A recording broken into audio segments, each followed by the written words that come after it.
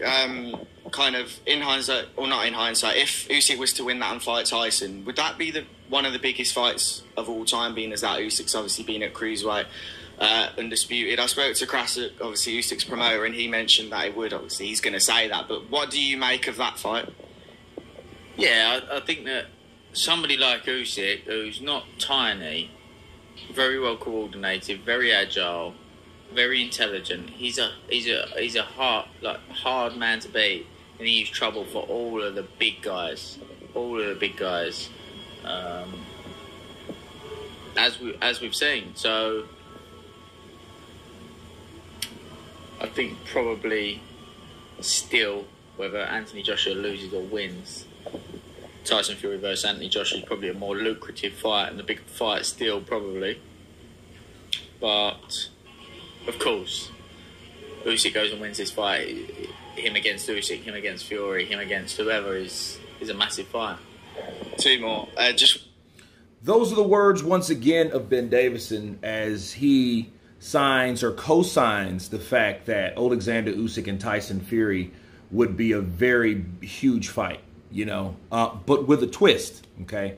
But first, the Usyk-Tyson Fury fight would be very important because I think despite the financial side of it, okay, I think for the diehards, for Fury fans, for everyone that supports the Ukraine, okay, in its time of need, I think that fight will be a lot bigger than people think it'll be. Why? Because those two fighters are the result of winning, okay? Those two guys are going to be that. They're the end guys. They're the two kings at the very end of the road. And they will both be undefeated. And whoever wins between those two will be undisputed. Okay, so I think, you know, if you take the financial upside or comparison out of it, just throw it out of the window. It will be a fight where you will see then who is truly the best heavyweight that we have in this generation. Bar none, hands down.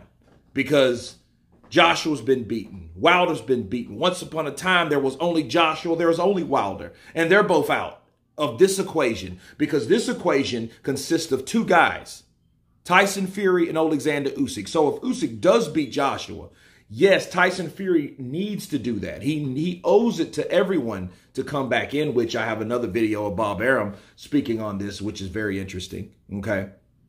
And I think people would want to watch that fight for that reason, especially if you're a heavyweight lover like I am. Now, Ben Davidson did say, hey, listen, I still think if Anthony Joshua loses, it will still be a bigger money fight. Or a bigger fight, he means, which means a bigger money fight than Usyk versus Tyson Fury. I can't argue with that. Why? Because it's Anthony Joshua. Okay? De La Hoya had losses, but he still was the cash cow.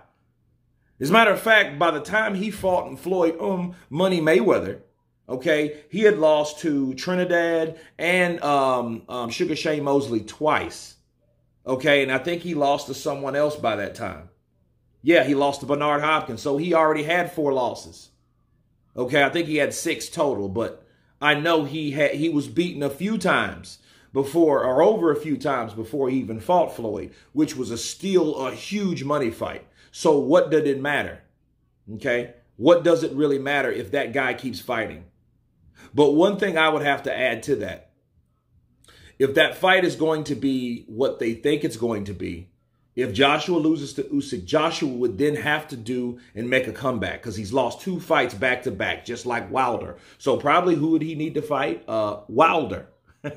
He would have to fight someone like that because to at least show where he's stacked. No, you're not better than Usyk because Usyk beat you twice. You never fought Tyson Fury. The guy we wanted you to fight and the guy we want to come back in the sport of boxing, you know, he needs a dancing partner. So I think these guys should switch dancing partners, and I think that's how that should go. I think Tyson Fury should fight Alexander Usyk for undisputed, that war over there, and I think another war should be waged between Anthony Joshua and Deontay Wilder.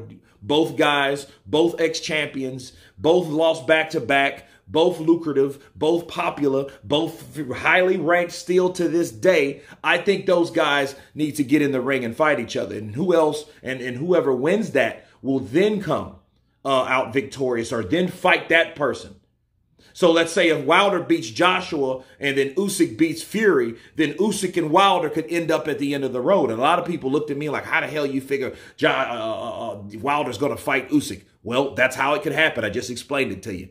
Okay, so but if Joshua wins and then Joshua fights and Fury wins, that fight will be big because then Anthony Joshua has done something and a sense of accomplishment to redeem himself. Then he comes back. Then he comes and fights Tyson Fury. Okay, and then I think that fight will be worthy because these guys have not tangled ass. Right? But anyway, you guys tell me what you think of Ben Davidson thinking that Joshua, even if he loses, will still be a bigger fight than Usyk Fury or Fury Usyk. Tell me what you think. Please subscribe. And you guys been Counterpunch. Peace.